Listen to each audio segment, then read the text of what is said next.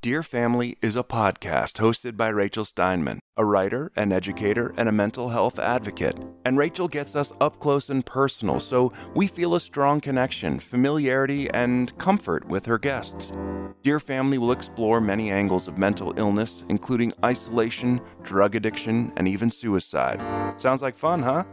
Well, you'd be surprised, actually.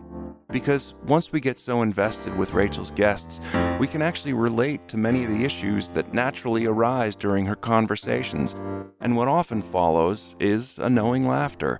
So yes, expect tears of heartfelt empathy, but don't be surprised if you chuckle now and then. So settle in and join us as we search for true healing and journey with Rachel and her most interesting guests. Andy Behrman is a larger-than-life personality, a nonfiction writer, and a national speaker. Andy was the subject of a New York media scandal for counterfeiting the modern art of Mark Kotsabi, the same art he once sold, putting him in federal prison for 5 months. Andy spent numerous sleepless nights fueled by drugs, had anonymous sex, traveled aimlessly, went on midnight binges, and was even a male hustler. But before all of that, Andy had a happy childhood, growing up in New Jersey, a golden boy who went on to graduate from Wesleyan University. But because he was never comfortable in his own skin, he sought a high wherever he could find one, and he went on to change jobs the way some people change outfits. He became a filmmaker, a PR agent, a stripper, or whatever made him feel invincible and bright. For years, he was misdiagnosed by psychiatrists and psychotherapists, which only fueled his out-of-control euphoric highs and tornado-like rages of depression, putting his life in jeopardy. At his most psychotic, Andy imagined himself chewing on sidewalks and swallowing sunlight. He was finally diagnosed with bipolar when he was 29 years old.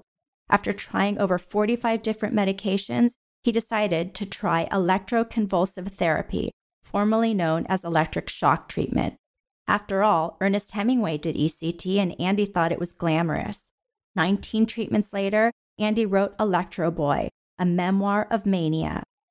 At one time, Andy became a spokesman for Bristol-Myers Squibb, later publicly criticizing them for their marketing techniques.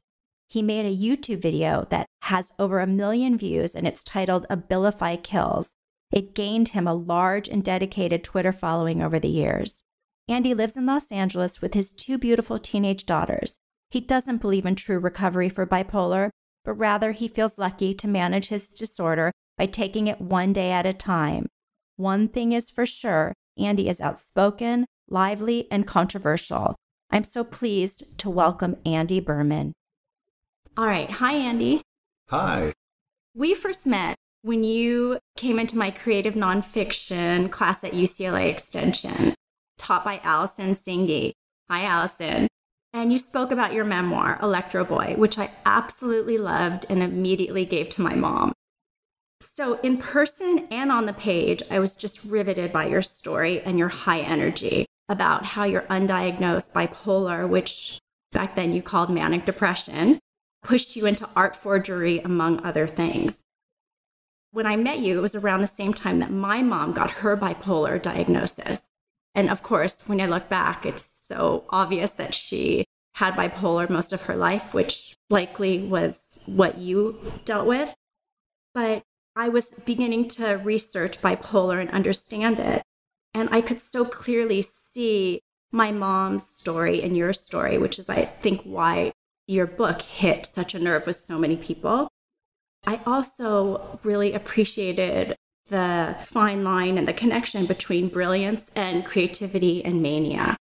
And as a spectator, bipolar energy is alluring to watch, but it's also confusing to witness. But now that I understand the causes and the symptoms of bipolar and mood disorders, I'm able to see it better through clinical lenses. And I have so much more patience and understanding, and of course, compassion, because I understand how difficult it is. And I also know that there's a lot of hope out there, that it doesn't have to be a death sentence. There is hope, and there is... Well, there's a lot more hope than there was 20 years ago. Right. And so anyways, I want to have you tell us in your own words, how are you feeling today? And also, I'm curious, because I have a family history of mental illness. Is there a family history of mental illness in your family? Sure. I want to go back to what you said about bipolar disorder being a, quote, death sentence. I mean, in throes of my really being ill, around the time of my diagnosis, maybe a couple years later when no medications were working for me, my parents went to see a psychiatrist on their own to talk to her about my treatment alternatives. And when this psychiatrist listened to everything that they had to say, she said to them, let me just tell it to you this way. 50% of all people with bipolar disorder will take their lives. My father stormed out, my mother screamed, and they never saw that doctor again. And did they tell you that? No, they never told me that. They never told you that, right? They never told me that. Yeah. Because they thought that their kid was special. Right. And in the end, I don't know if their kid, meaning me, was special, but I was tough as hell and I was really going to fight this. I even tell people who come to me who have bipolar disorder or, any other mental illness today, you can see mental health care professionals, you can see every psychologist, every psychiatrist you want, but you really have to want to get well. You have to want to say, I can't live this miserable life any longer. And I think that's when getting well really starts. Being sick for me for, almost 15 years was exhausting. Every single day was exhausting. And I was done with it. I wanted to see what else was out there. And so, how are you feeling today? Right, I was going to say, and so I successfully did not answer your question. How am I feeling today? Well, it's not today. It's how am I feeling when I realized I was done with ECT, when I found a medication regimen that worked, when I was seeing a psychiatrist regularly, a therapist regularly, was in group regularly. I was all of a sudden extremely hopeful.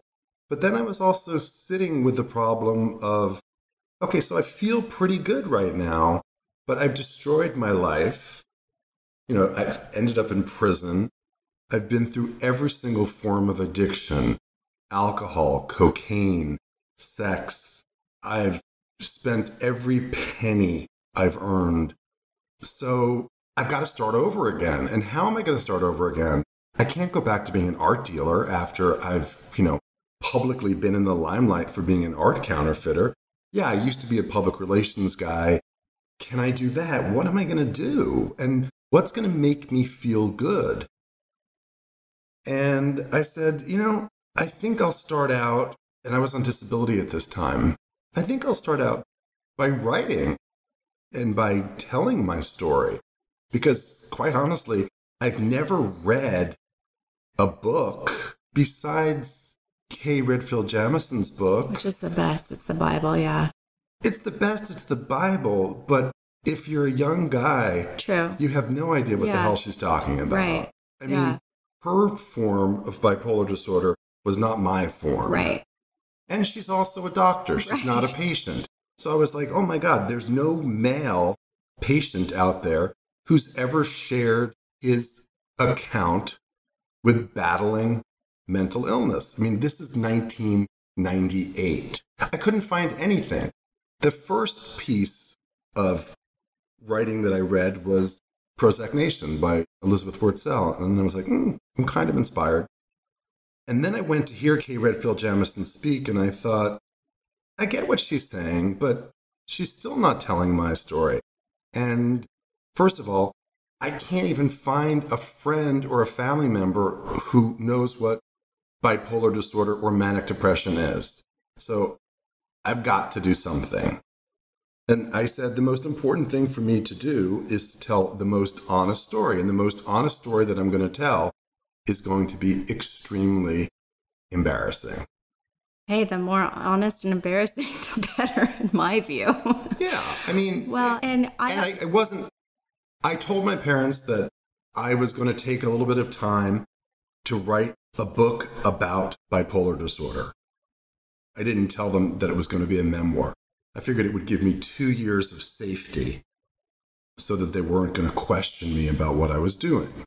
I was on disability. They were helping to support me. So I figured, let them have it easy now because eventually they're going to read this shocking so that is one of my questions. memoir. How did they take your memoir? Oh, they did not take it well. Oh, they did not. Yeah. No, I went out to dinner with them.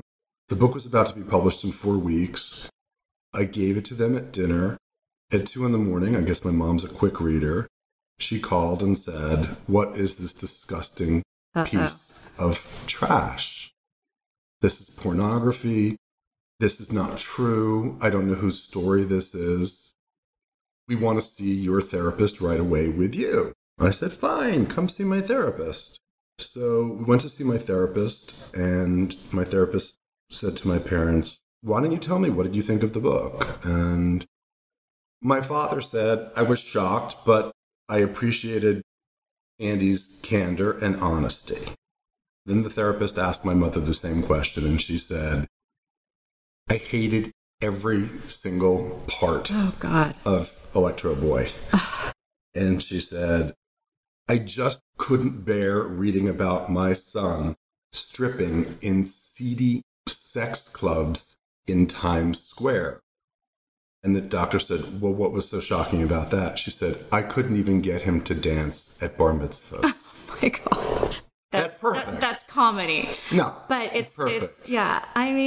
And what mother would be comfortable with learning that about their child? Of course, that's going to be hard. But I've found writing is one of the best forms of therapy, and just getting it out on paper, right? And the fact that you were so honest, and a male perspective, you probably really opened up a lot of people's eyes. Men are not supposed to share information about illness because it makes them very vulnerable, and they need to be quiet about illness, any kind of illness. Right. You're not supposed to talk about how illness makes you feel, or that I woke up one morning and I was so miserable, I wanted to die. Right. You're supposed to just bite the bullet and be strong and put on this armor. I should have taken, my dad's advice, which is, I really think you should be exercising more. You should be running more. It was like, okay, that's how I grew up. Right. It didn't help. It didn't push the illness away then. It's not going to make me feel better now. Well, and Andy, I have to say that is a big reason why I'm doing this podcast, is because when I finally understood that my mom's mental illness was real, then I realized that all those times I thought, come on, pull yourself up, figure it out, stop acting that way. I realized it wasn't her fault. Well, I got the same. My father used to say, pull yourself up by your bootstraps. You're a strong, tough guy. You can do it. Let's get you back to where you were. I'm like, well, you don't understand. I'm not well. Right. I'm psychotic. I'm taking antipsychotics. Right. I'm walking down Madison Avenue and seeing a button from my shirt becoming an oversized button, chasing me down the street. It's a very hard way to live. I know. I can't imagine. And I know, thankfully, you consider yourself stable now, but you have admitted that you had the desire to take your life lurks around the corner. And I know that you've had psychotic suicidal attempts. Is that correct? Not psychotic suicidal attempts, but in Electroboy, I outlined probably maybe 2 or 3 suicidal attempts, and none of them are real. Oh, you're right. None of them are real. Wow, you read very closely. I called my doctor once and I said, I'm in the middle of a suicide attempt. And she said, what are you doing? And I said, I'm drowning myself in the bathtub. I said, but there's no water in the bathtub. So I was just imagining that I was drowning. Right. When you get to that point, you realize that you're really in trouble. Right. But how amazing that you kind of had this wherewithal to reach out to your psychiatrist. And I had a great psychiatrist. Yeah. People are really lucky if they do have a good psychiatrist. People are lucky if they have good doctors. Good psychiatrists, good doctors, good therapists are, in my history, 1 in 20. Speaking of good psychiatry, you had never heard of bipolar and you were misdiagnosed as depressed 8 times. 8 times. And I now understand this because this happened to my mom too. She was given depression medicine, which if you're bipolar, fuels your mania. And if it's prolonged mania, it can push into psychosis. So what happened when you finally got that proper diagnosis? Well, yeah, I mean, the problem was, what person with bipolar disorder who's manic and who's on a high and who's traveling around the world, and in my case, making millions of dollars and, really enjoying life in their late 20s, early 30s, is going to go to their psychiatrist and present themselves as anything else but depressed. I mean, I would never go if I was feeling manic or great. But when I was slipping, which was, 1 to 2% of the time, I'd show up and say, I feel miserable. So that's the first doctor who said, you're definitely suffering with depression. I have a new drug that's going to be available to you in about a month or 2. It's called Prozac. So, of course, when he gave me 20 milligrams of Prozac, I lied to him and told him I didn't feel any different. But I was just getting higher and higher and higher. He finally put me up to 40 milligrams, and then I was able to buy it on the street, and I took 80 milligrams. And I know that you admit one of the secrets of manic depression or bipolar is the pleasure that the mania can bring. And I'm going to quote you. You said, it's an emotional state similar to Oz, full of excitement, color, noise, and speed, an overload of sensory stimulation. Whereas the sane state of Kansas is plain and simple, black and white, boring and flat. I can also relate to this because my mom told me that she really misses her mania. She misses the highs. And that was part of the reason she stopped taking some of her medication. Do you miss the highs, or are you at a stage in your life where you prefer to be even? I miss the highs. Yeah. I mean, I love the evenness, but I certainly go back and, I read a book like this, and I should add, I don't really identify with this character in the book who happens to be me. I'm thinking, oh my God, this poor pathetic guy is on this course of destruction, but he's having a great time. I look back at the character in Electroboy and I have to remind myself, oh my God, that's me. And the story of a guy who's battling bipolar disorder, but at the same time, he's experiencing these wild ups and downs. He's kind of walking this tightrope, knowing that there's no net underneath. If he falls, he's really in trouble. I mean, I was the kind of guy who would stand on the subway platform in New York thinking, what would it look like if I jumped in front of the subway? Or do I have tremendous superpowers? Would the train just go right over me and miss me? And that was the scary part about this illness, because so many times I thought this illness and its potential to kill me wouldn't. And I have to tell you, do we curse on this show? Yes, or no? Totally. I'm so fucking lucky I never died. Thank God. Thank God for my parents. Yes. Because my parents suffered. Because this illness doesn't just affect... It affects families. It affects loved Well, ones. it destroys families. Yeah. It destroyed my family. It destroyed my relationships with friends. And all the families I speak to now say, I can't tell you what this illness is doing to this family. Yeah. Not just to our son. Yeah, I mean, I can so relate because I was so ready to kick my mom out of my life. And she also had pressured speech. Did you have that? Did you get pressured speech where you just talked nonstop and rambled? Or do you even remember? Yeah. That's, Yeah. That was like, it was so hard to listen to. I just would have to cut, I just would look for an excuse to hang up. And now when you say pressured speech, it's not a term I've ever heard of. Oh, yeah, it's a term. I have to tell you, it was a pressured life. It was like I was a nonstop pain in the ass. Yeah. It was always something. A letter was always coming about a problem that I had caused. Somebody was always showing up saying, okay, Andy's in trouble again. I was in court. I feel like I've avoided one of your questions. Let's go back to it, which was, how do you feel today? Okay. I'd love to tell you that I'm recovered and I feel incredible and I feel wonderful.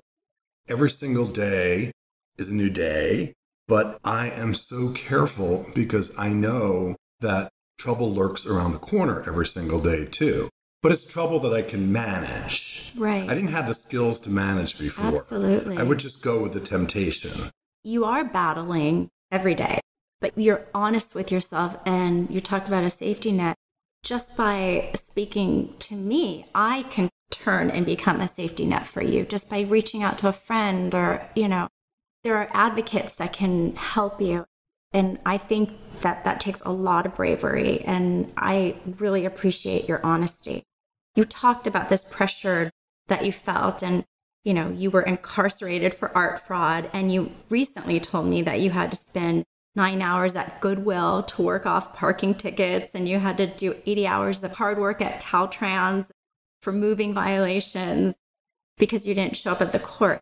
Does that have to do with still that kind of pressure you're under and bipolar, No, or do you think that that's not related? I feel like it's the residual part of the illness. It's like the part of me that says, fuck it. These rules don't apply to me. I'm, Superman.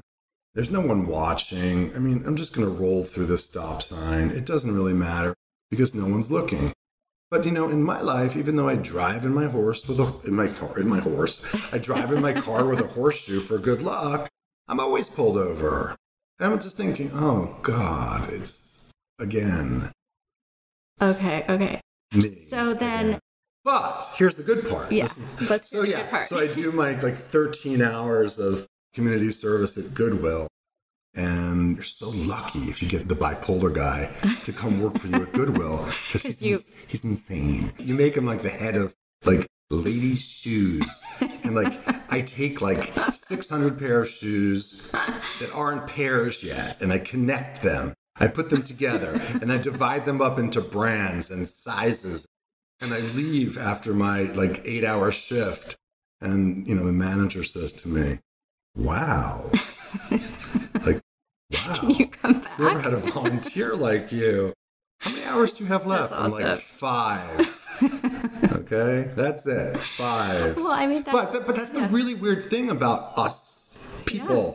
We really do a great job, and we're really great about detail. And when we set our minds out to, accomplishing something really major, we do it, and we do it really well. I mean, the other day I was on Twitter, and I was like, oh, God, this is a good tweet. But I don't want to put it out there if 100 people are going to like it. Set a goal, Andy, set a goal. And it was just about Trump, and it was about his mental illness. And I said, I'm not going to be fearful anymore in saying, it's time to call out this president for really being unfit to lead the country. So I just kept, feeding it to people who I knew would help it explode. And then I was like, oh, I'm exhausted. I'm so tired. Why do I have to prove that I can generate this really, high number on this tweet? But when I woke up, it had hit 11,000 likes, which is pretty amazing. It's pretty good. Can you tell us what electric shock therapy was like? Or, and did it cause memory loss? Yeah, it's funny. The British call it electric shock. Okay. Americans call it electroshock or electroconvulsive therapy, or ECT.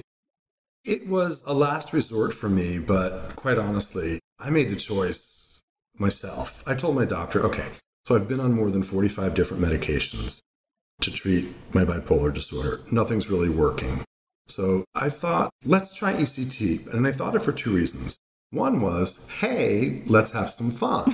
Okay. But the second one was a really good reason, a much better reason.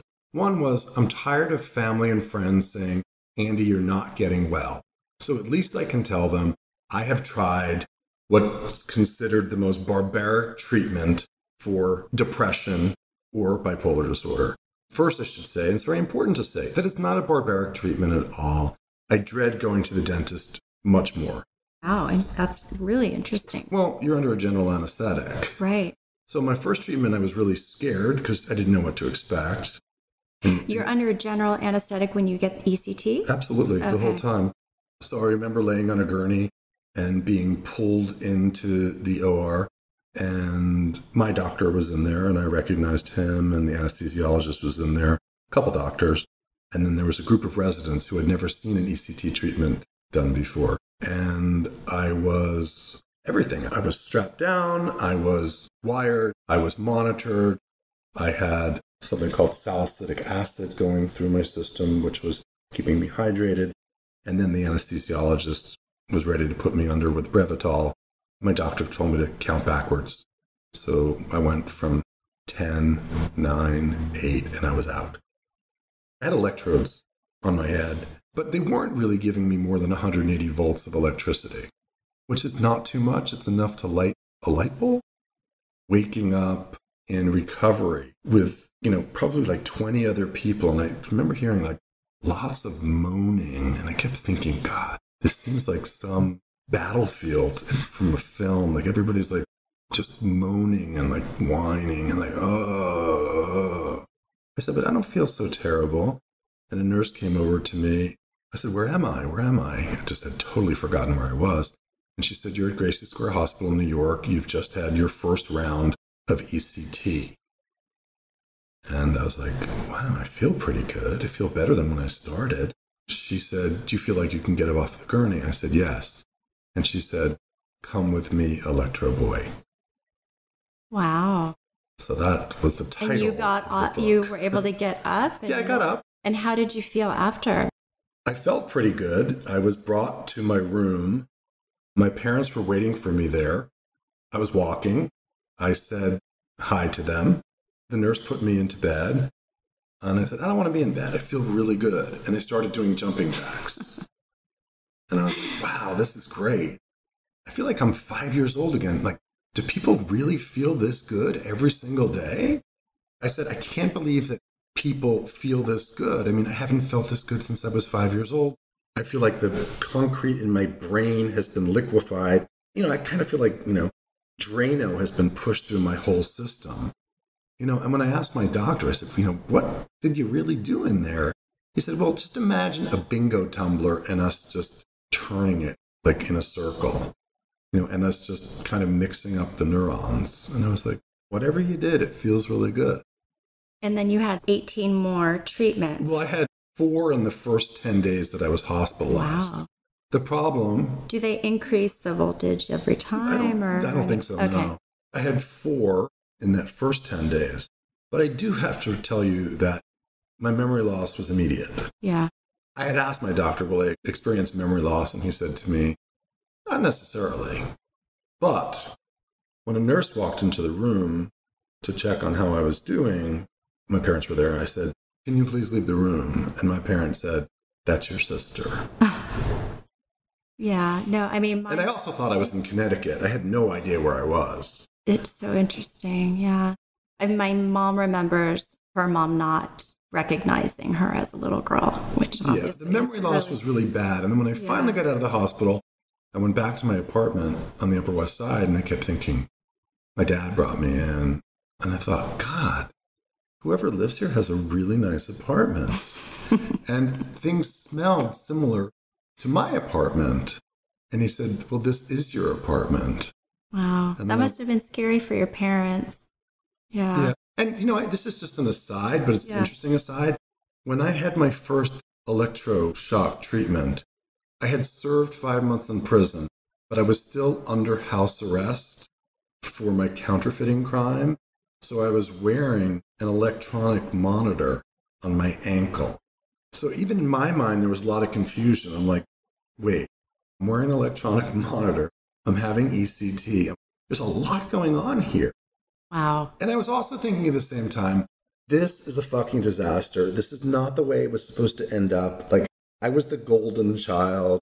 I was the high school yearbook editor, class president, student government president. Why am I ending up in this hospital? Why am I ending up so sick? How did I get so sick? And there was that part of me that wonders why I was chosen to get sick. Part of me is very angry still about why we're chosen to get sick, whether it's a physical illness. And I pray, the one thing I pray every day is that I don't ever get a physical illness, because I know how to combat a psychiatric illness. But I feel like if physical illness ever struck me, I wouldn't be able to pull it off. But maybe I would. I don't know. I mean, this experience has given me so much more strength. It's given me too much strength. to the point where I overcompensate for the smallest thing, meaning I'm a tremendous fighter, but it causes me to fight over really small things, like garbage cans not being in the right place, like, So that's a little bit of OCD, maybe. Well, that was the problem in the beginning. Right. But the control. You needed that control. I was always a fighter. And hey, maybe that's one of the reasons that I made it through this anyhow. But it's interesting, Andy, that you say about a physical illness as opposed to a mental illness. I actually think you fighting a mental illness is in many respects harder because you've had the stigma against you your whole, Yeah, but I don't want to be diagnosed with cancer. Well, who does, right? Of course no, not. but there's more sympathy, there's more compassion. Well, I always used to say, could somebody please amputate my leg instead and take away this bipolar disorder? That's the deal I'm willing to make. Right. Take it away. Well, and also you mentioned, in so many words, why me? Why did I get this? Is there any mental illness in your family? Yeah, absolutely. There's addiction. There's obsessive compulsive disorder. There's what I would have to say is bipolar disorder. Right. And if this was grandparents, there was no discussion of that. There's no discussion of it today. Right. There's no discussion of it today. The only person in the family who has any kind of mental illness and has since 1900 is me, which is the funniest thing in the world because I know my grandparents really well. I knew them really well. I know my parents really well. And I know my sibling really well. And there was mental illness. I know what happened, but no, it's a lot easier for the family to say, wow, look what happened since, your grandfather came from Russia in 1906. Right. You became ill. Right. It's like, I'm the one who carried the illness for this family. Right. But you're the one that came out. Here's the upside, and only I could find the upside because I have no choice but to find the upside. And I'm actually pretty emotional about this. Is that I'm also the one who got to tell the story. That's a gift to be able to share a story like that with so many and touch so many people. Well, yeah, it's a gift, but it's a risk. It's a risk. You have to be willing to accept the fact that people are going to judge you. It's not easy being... Have you felt that judgment? I don't care about it. Yeah, because I would think, it would give you bravery and a sense of... I don't care anymore. Yeah. I don't need anyone else's... Yeah. I don't need anyone else's great... Right. God, you're so amazing. I can't believe you pulled through this. Fuck that. Right. You know what? 20 years ago, you weren't listening. 30 years ago, you weren't listening. But now, all of a sudden, guess what? Speaking about mental illness is... everyone's talking about mental illness. There's a whole month dedicated to it. Right. Fuck that. Yeah. I don't care about that. Yeah. How are we going to celebrate, Mental Health Awareness Month? Yeah. How about Mental Health Awareness Life? Right. For 25 years, I've been like this. Right. The good news is our teenage daughters who love, for example, Billie Eilish, she's talking about mental illness. Not that it's becoming, something. No, but I love that Billie Eilish is talking. I love that she's talking about mental illness. I don't mean to criticize people for saying, hey, let's all talk about mental illness. But I keep thinking, I never knew a person with a diagnosis of bipolar disorder when I was 27. Right. And I didn't have a computer. Well, I did, but I wasn't, nobody was Googling. Yeah, that was not happening. Nobody was Googling. So I could only find a few books. That's the part where I said, and I was very manic at the time, fuck that. I'm going to write a book. I'm going to write a memoir, and it's going to be about this thing that I've lived with. I didn't know that I was writing. The book didn't have the title, A Memoir of Mania. And the book was really about growing up in Manhattan in the 80s.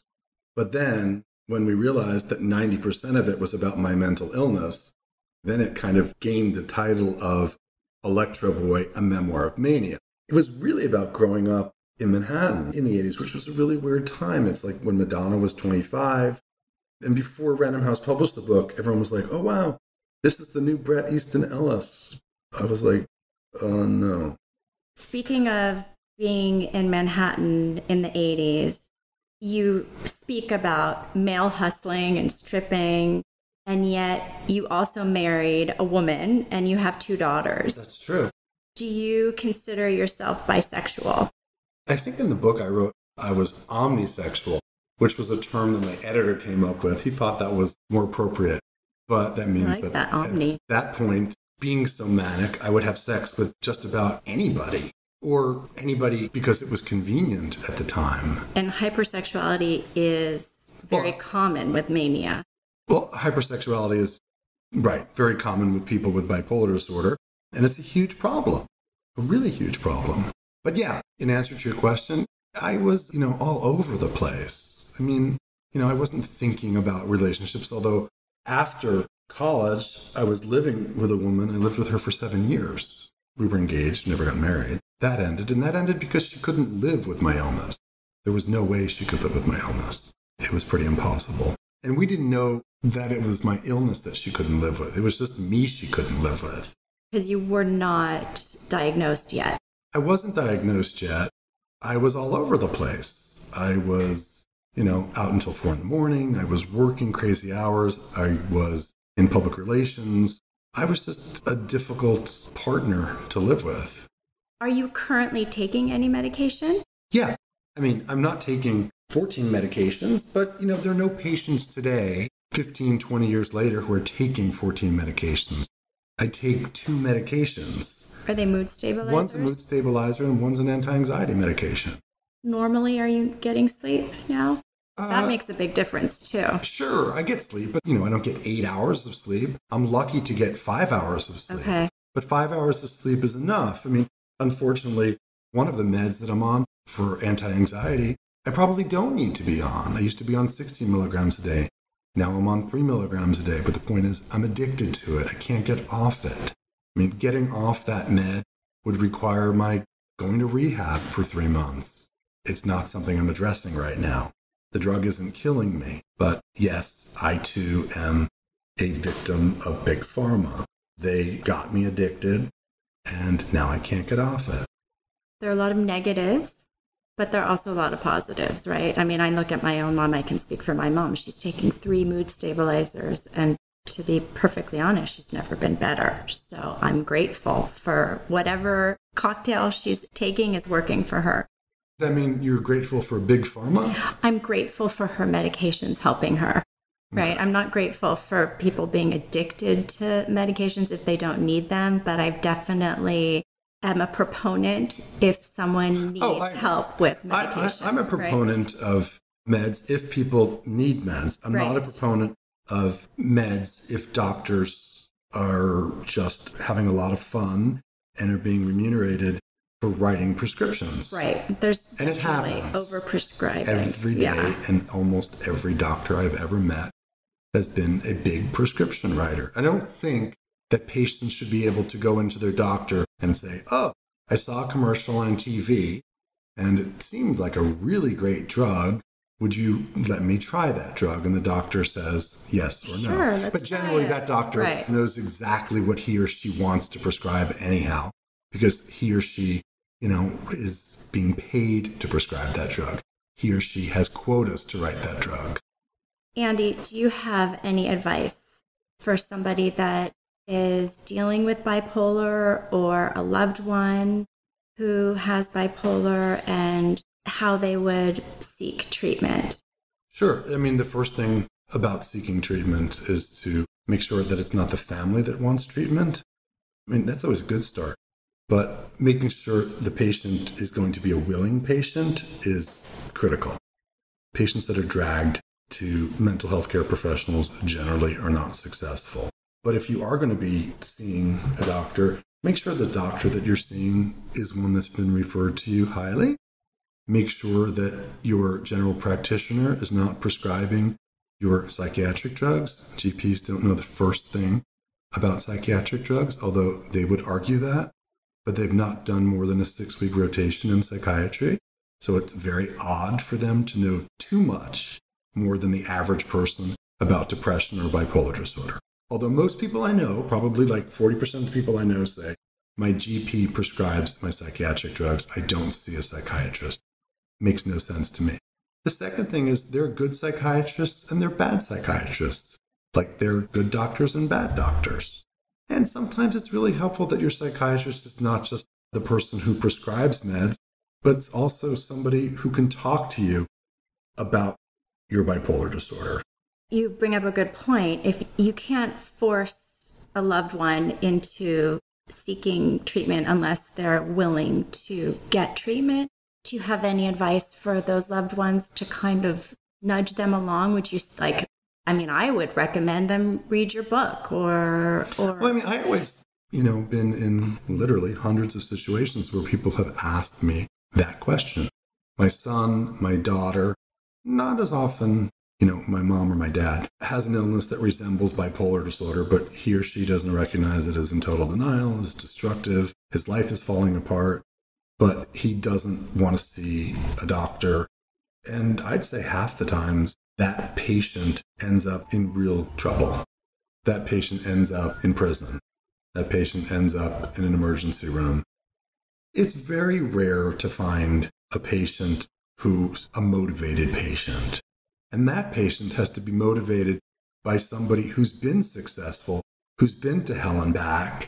And, often that's why my story does work, because I couldn't have been in a worse place. There was nothing good about my life at age 28. I was waiting to be indicted by the feds in New York for counterfeiting artwork, wire fraud, 5 counts. I was facing 25 years in prison. I would have I still would have been in prison today had I been convicted on every count and sent to jail for the maximum of 5. I either had $800,000 in my freezer or I had $1 and I was begging for food or stealing food from grocery stores. I was squatting at apartments. I was desperately trying to get disability. All of my friends had given up on me. My family was always there, but they just couldn't understand why I couldn't pull it together. But, I used to tell them, my psychiatrist can't pull it together. We're not getting me better. I'm trying. I'm willing to do this ECT thing. I'm willing to do anything. Just give me something. I'll try it. Yeah, and also I think that along with a lot of the hypersexuality is also common with mania, so is self-medicating, right? So sure. Whatever else you were doing in addition, probably fueled it, right? With the cocaine and alcohol and Ritalin and anything.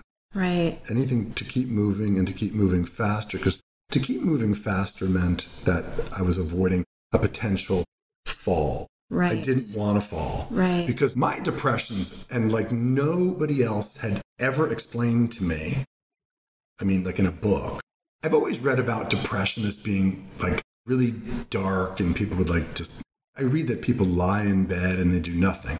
But the depression side of my manic depression, for me, was just alive and rageful and just screaming, and I would have prayed to be depressed and to be in a bed.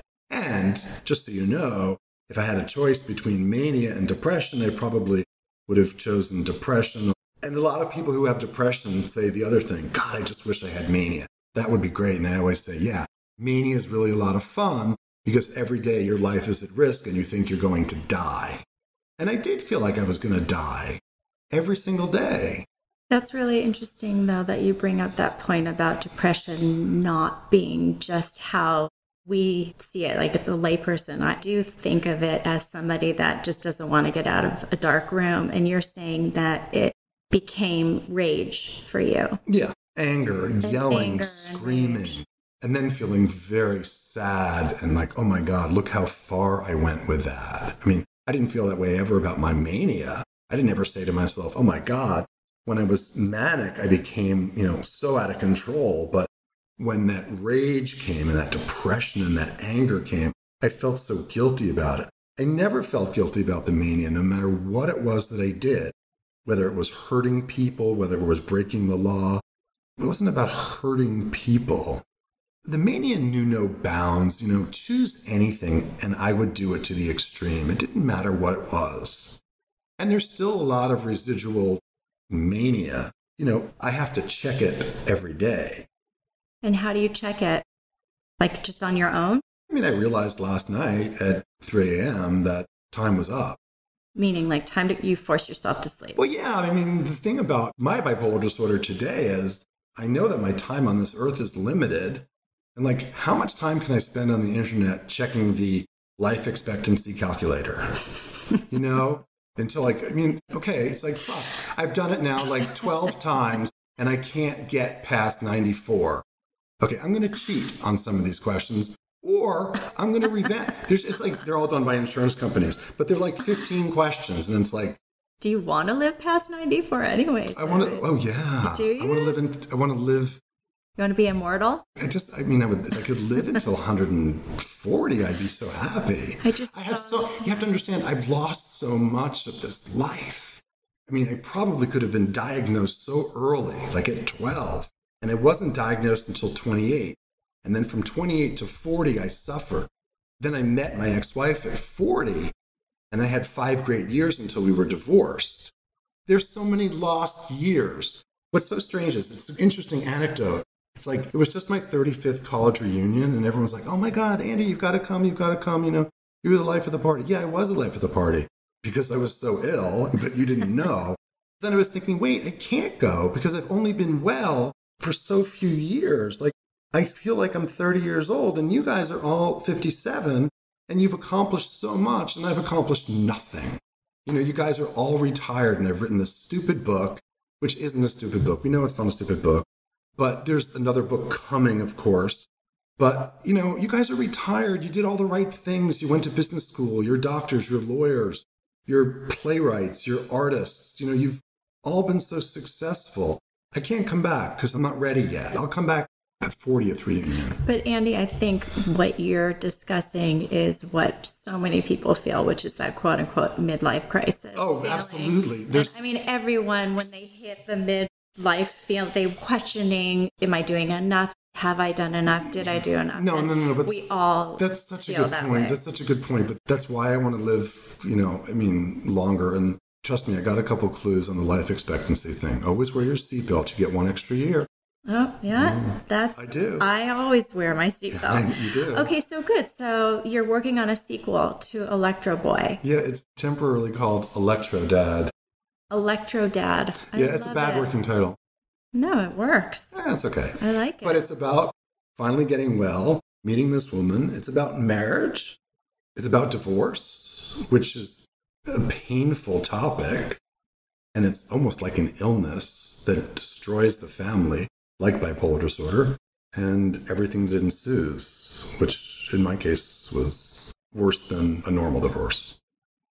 Divorce is not easy. And then I know that you have adaptation of Electroboy currently in production? It's not in production. It's been in development for 500 years. In development. I mean, HBO originally bought it. It's been optioned every year since 1999. Okay? So. I mean, I just feel like it needs to be made. It may be made. Yeah. It may be made. Yeah.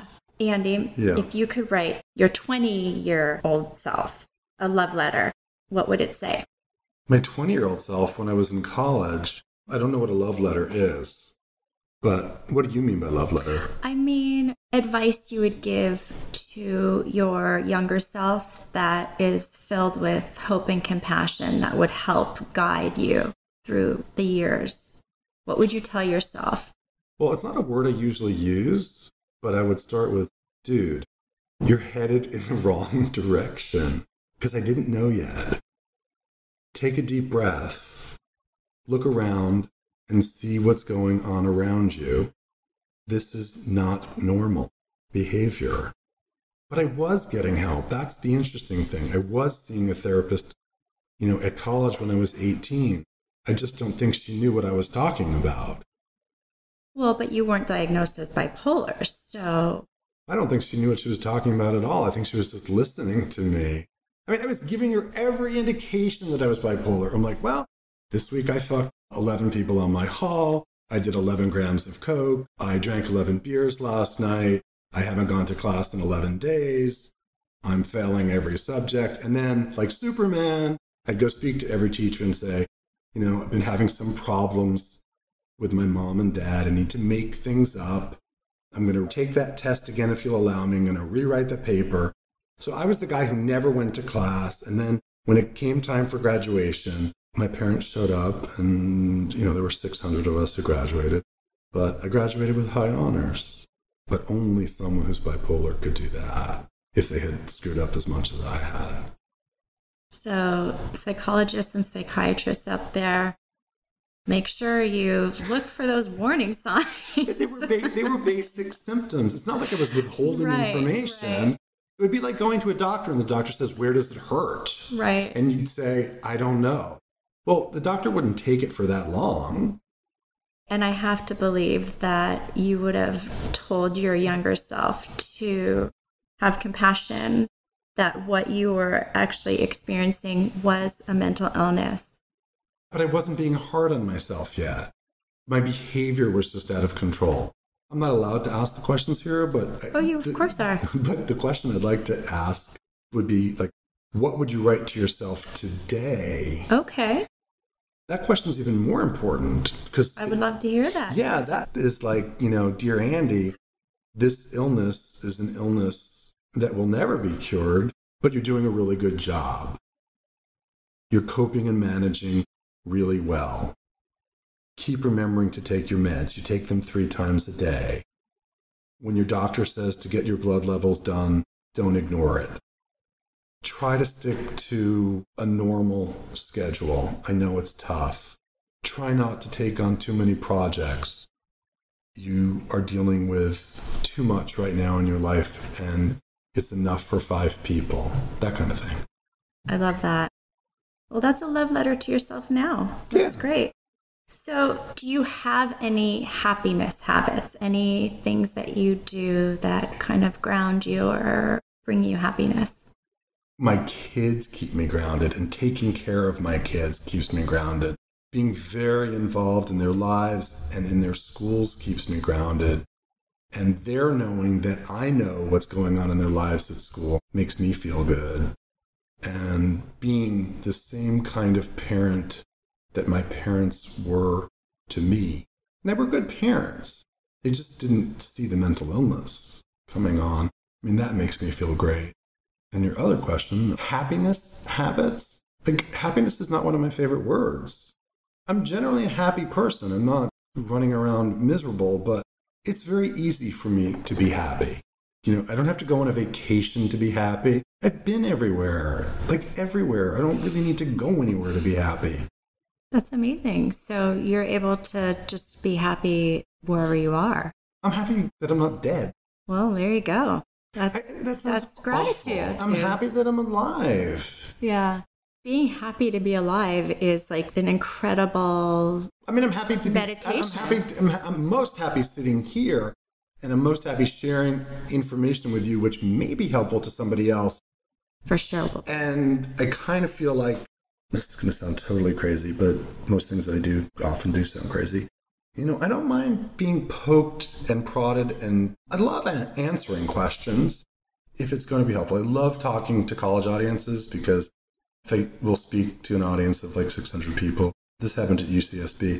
I spoke to about 600 people, and the dean called me 2 days later and said, oh, great, 6 kids took a leave of absence. They went to mental health services, and they just don't feel they're well.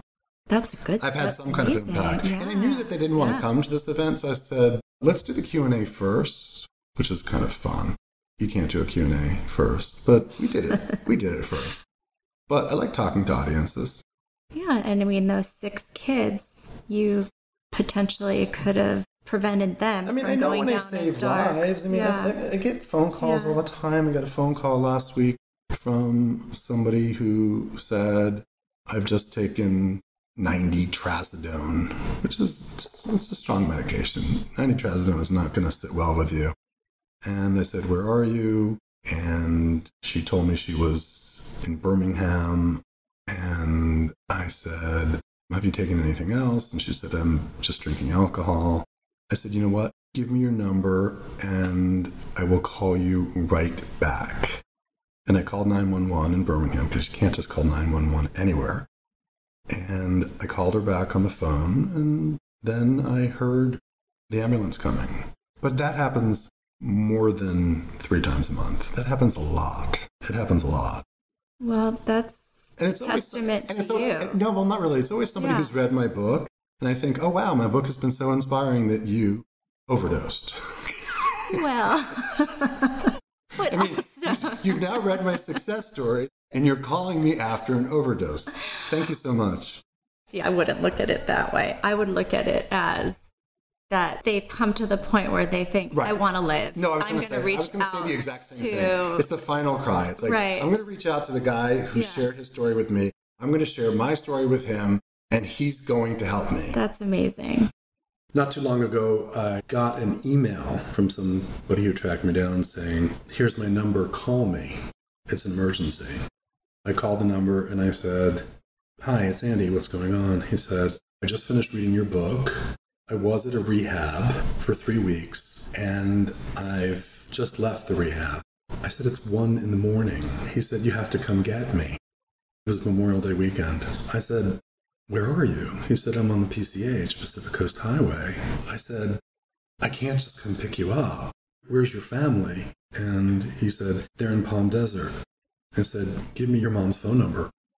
I called her and she said, we're not driving up to LA. We're in Palm Desert. It's too far. He's in a rehab. I said, no, he's left the rehab and they won't let him back in. And we're done with him. I said, well, do I have your permission to go pick him up? They said, fine, go pick him up and good luck with him. So I called him back and I said, where are you exactly? He told me exactly where he was. I said, what are you wearing? He said, I'm just wearing a t-shirt. I said, nothing else? He said, nothing else. So I found him. I brought some clothes with me. I picked him up. I said, what were you doing in this rehab? He said, my parents put me there. It was like an 8-week bipolar treatment program. I brought him back to my house. My kids were not with me. I said, I can't even get you to a doctor. And he refused to go to an emergency room, which was just incredible. And I thought to myself, you know what? Maybe there's a lot that I can do here. I'm not a therapist. I'm not a psychiatrist. I'm not a trained professional. But basically, this kid's been suffering for probably 10 years. So what can I do with him over 3 days? So the initial problem was that he thought all the food I had in the house was poisoned, so he wouldn't eat in the house. So he had to choose every Japanese restaurant that was ridiculously expensive. But we basically talked for probably 20 hours. And he said, rehab just doesn't work for me. I said, have you ever found a doctor that you've been able to speak to? He said, never. I said, would you please come meet my doctor with me on Tuesday? He said, absolutely. So we basically hung out. But we talked about his illness and we talked about how he had suffered and we talked about how his family was not supportive. And we also talked about how nobody understood him. So I brought him to my doctor and he spent about 3 hours with him that Tuesday and he's just fantastic. And then he finally agreed to be admitted to the hospital. It was the first time in his life. He spent 2 weeks in the hospital and then agreed to go back to a rehab that we all picked together. His family, for the first time, was supportive because they read my story and they're like, well, he got better. James seems to have taken to him, taken to this doctor, and really seems to want to get well for the first time. But it was an odd operation, just going to pick up some kid half-dressed on the side of Pacific Coast Highway in Malibu. The fact that you did that is a testament to your character. I have to say, personally, I probably wouldn't as, a woman. But I probably shouldn't. Right. But I probably shouldn't have done it.